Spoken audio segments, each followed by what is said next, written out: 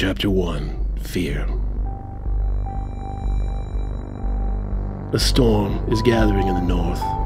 The sky has turned a threatening shade of indigo, as if a large bottle of ink has been spilled on the horizon. The swirling cotton-like textures of a hurricane is visible in the distance. Like so many merciless spiderwebs, they seek to ensnare the world and consume it. To the south, it is no different. There is no hint of mercy, nor suggestion of pity. A deep red shadow creeps upward through the sky as the fiery hot air begins to overwhelm the sweet oxygen we breathe. The massive volcanoes have begun to murmur their ancient mantras, seducing their all-consuming lifeblood to the surface.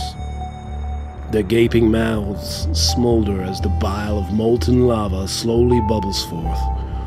We turn our heads to the east.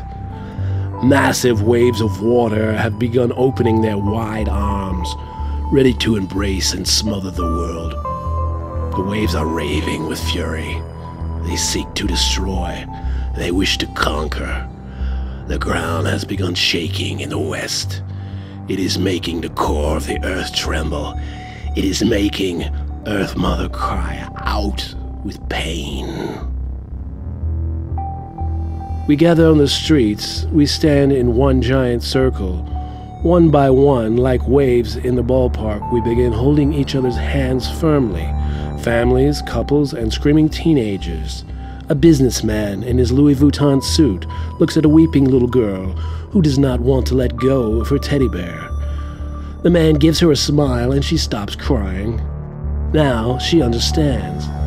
There is nothing to fear. She offers the man the arm of her plush toy as she continues holding tightly to the other arm. Grown up by inanimate object by child.